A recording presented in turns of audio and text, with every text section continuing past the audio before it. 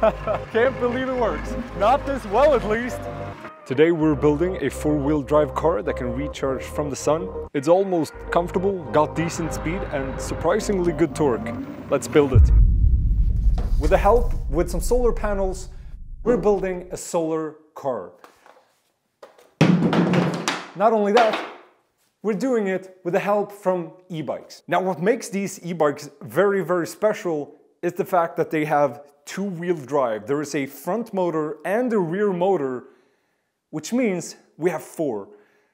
You probably see where this is going. These are 25mm steel tubes and I'm welding them myself. Learned pretty quick that, yeah, the splatter eats through the carpet. First time ever picking up a welder, no formal training, just figuring it out as I go, I suppose. I'm cutting everything with an angle grinder, ended up using 8 cutting discs for the entire project, not too bad. So far, I'm only doing tack welds. That gives me some flexibility if I need to adjust or redo something, which I probably will. Also, fun fact, metal gets really hot when you weld it. For the motor mounts, I went with 8mm flat bar steel, overkill, maybe, I don't know. But these motors aren't exactly toys and I'd rather overbuild something than have something snap mid-ride. So yeah, you can see right here, I had to chop, shift and weld in some extra sections. Not exactly elegant. I live by the measure once, weld twice. For the steering though, we'll use a U-shaped piece of metal and a cylinder on which the U-shape can pivot. Really easy, you see that later.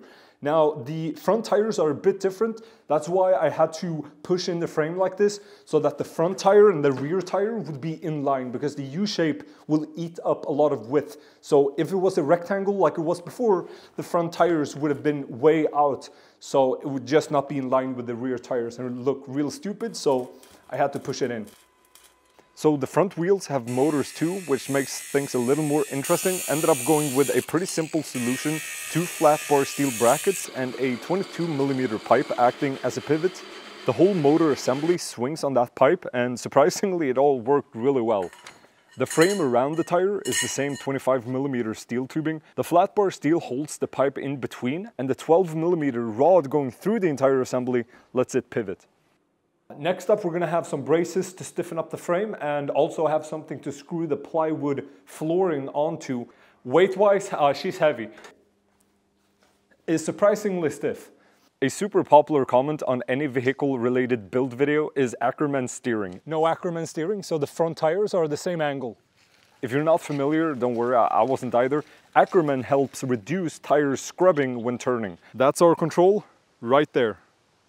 Math tells me that this piece of foam is the perfect angle modifier so that the Ackerman steering is optimal. Let's see if it works. Basically, it makes sure the inside wheel turns sharper than the outside one, so both follow a cleaner arc. Okay, immediately I can tell you it's a lot quieter. So what you do is hook up these fishing lines, and anywhere on the fishing line you can connect the steering attachment point. So what I'm gonna do is cut a piece of steel, weld it onto the frame of the tire, and then have a pivot point where we attach the steering to be on a point along the fishing line. And that's gonna take care of the Ackerman steering. Basically, when we make a right-hand turn, this tire will be angled more than the left tire. Sounds a little black magic to me, but if it works, it works. Once the steering pivots were in place, I could finally get started on the actual steering mechanism. The setup is pretty straightforward. A steel pipe acting as a steering shaft, a bearing at the end for smooth rotation, and a support pillar in the middle to keep everything aligned and solid. We need some more reinforcement in this direction though, but it's looking good. Now the reason the rod is off-center is so that 2 people can actually sit inside. We'll reuse one of the handlebars from one of the e-bikes. It just makes sense because it has the throttle, the interface and all that all ready to go. We'll attach it onto the steering rod and that's gonna be it. I was just about to weld this part. I can't believe I almost did. It's made out of aluminum. It's a part from the e-bikes holding the handlebars. Now, wouldn't it be a lot less stupid to put screws inside of it so that you can adjust not only the height of the handlebar, but also the distance from the driver? Drilling through what I was told was steel, now in hindsight, could have been some type of titanium hardened diamond. Eventually I got it done. Yes.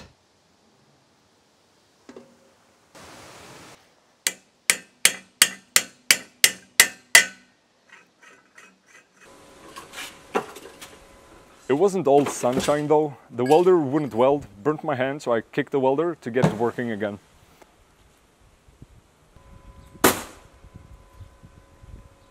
Maybe I should have made this a little longer so that the steering rod is level with the linkage that's connected to the steering. Now it's kind of coming up at an angle. Let's just hook up the steering and see if it works, I guess. I got the steering connected, but I couldn't wait to try it. So I Frankensteined the electronics and got the rear tires running.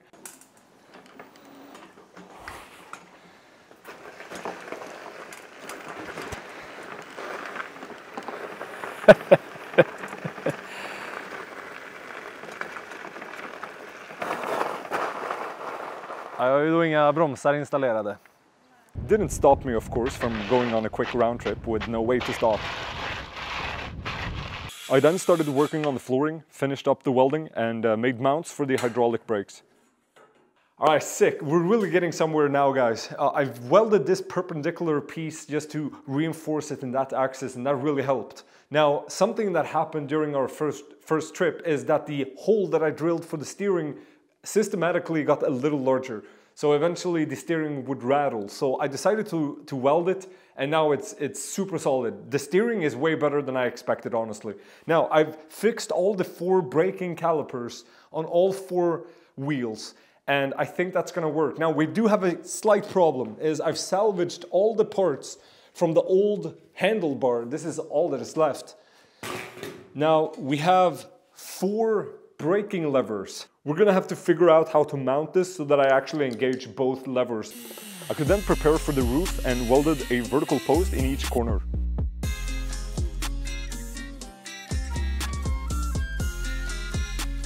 Solar panel time. Option A. Option B would be something like this. Option C, extending the front. You see, in order to charge a 50-volt battery, you need a voltage greater than 50 volts coming from the solar panels for the MPPT to even be able to charge it. So now it's a question, do we want to keep the box in us? I think the solar panels should be here. Or do we make it easy for ourselves and just extend the roof? I'm not sure. It looks kind of stupid, to be honest. Because the battery voltage is 48, the solar panels will have to generate a voltage preferably higher than 60 volts. And because the output voltage of one solar panel is only 25, we must use all 3 panels. This got me thinking of the Cybertruck and decided to go with an angled roof that perfectly fits the solar panels instead.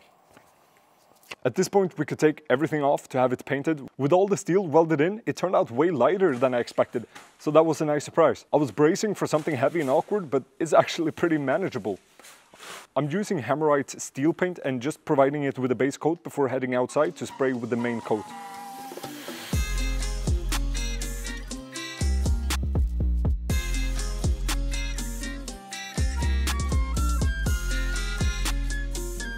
For what felt like a dozen times, I could finally mount the tires and lock in the steering for the last time.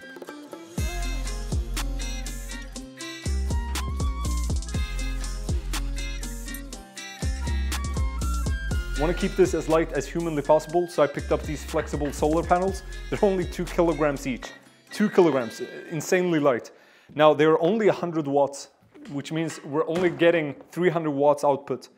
So the 2 kilowatt hour battery that I plan to use should be charged in about 10 hours. You know, it is what it is. The solar panel wires were too long, so I resoldered the wires to make them shorter. Okay, I got the 8mm hobby plywood instead of the lead weight, that is the 12mm construction plywood. I put some work into making this as light as possible, and I didn't want that work to be for nothing. So I got 7 panels. I thought we would make the sides, the interior, have that all work, and see if we have panels enough to also have the flooring. That would be the cherry on top. Let's make this an official lådbil. Still haven't learned that word. It's gonna look sick.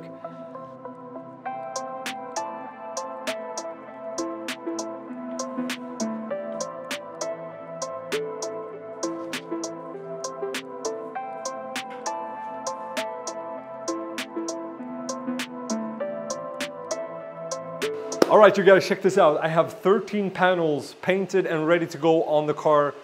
This is what it looks like without the panels, and this is with the panels on. I can't believe it, it looks sick. Okay, all there's left to do is some finishing touches with the paint, the accessories, then it's all about the electronics to have this car going. But it's looking damn good right now.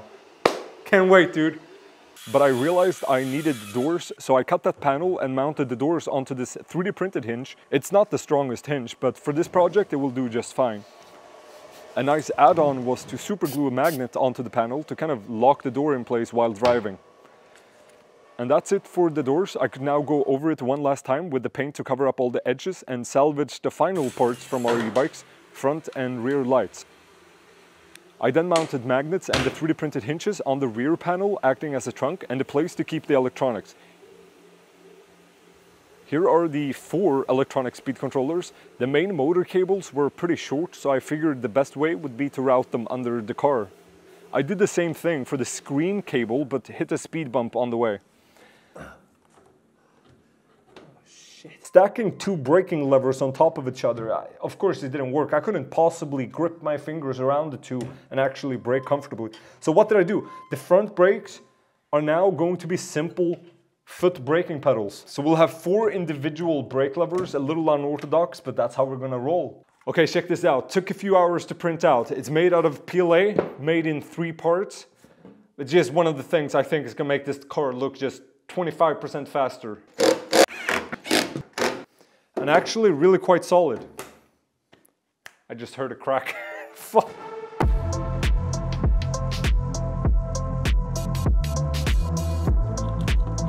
The 2 bikes in the beginning of this video, there's no way to mesh those 2 together. We now have a right side and left side system, completely separate from one another. So we have 2 interfaces, 2 screens, 2 systems to start up. That also means 2 charge ports that I added to the side if the sun isn't shining.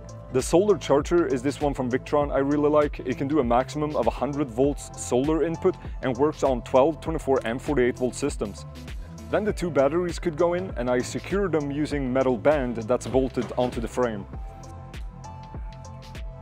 I put the speed controllers on a heatsink so it's elevated off the floor. Because of the 4 speed controller setup, we can actually have rear wheel drive, front wheel drive, and of course the all wheel drive. That's a nice feature. I'm not sure it's very useful though. And that's it for this build. Let's take it out for a drive.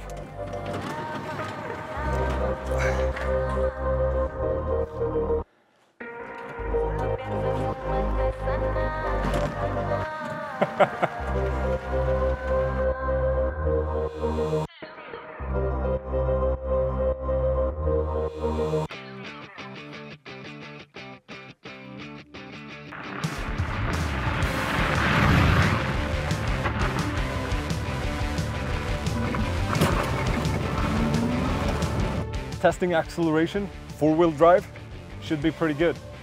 Let's go.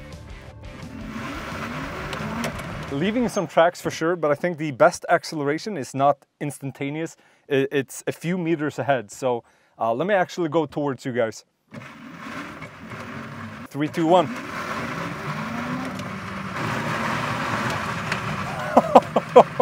Okay, let me see if I can get a wider shot for you guys. Can't believe it works. Not this well, at least.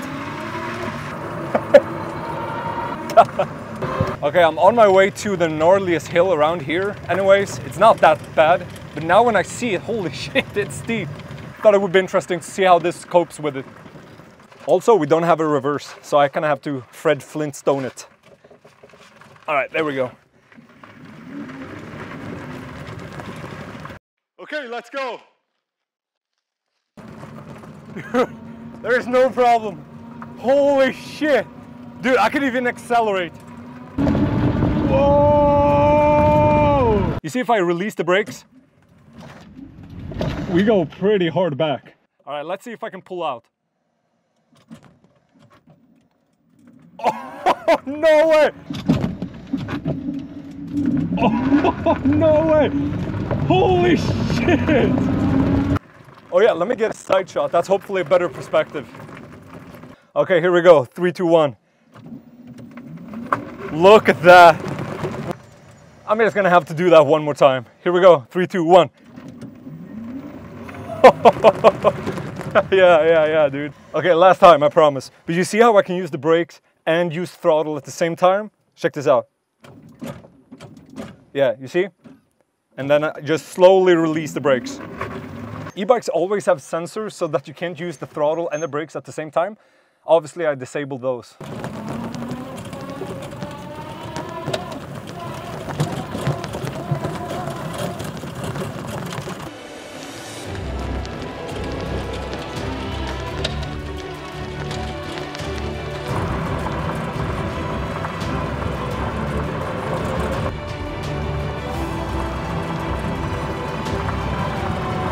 Let's go and pick up my old neighbor Christer. I just know he loved this.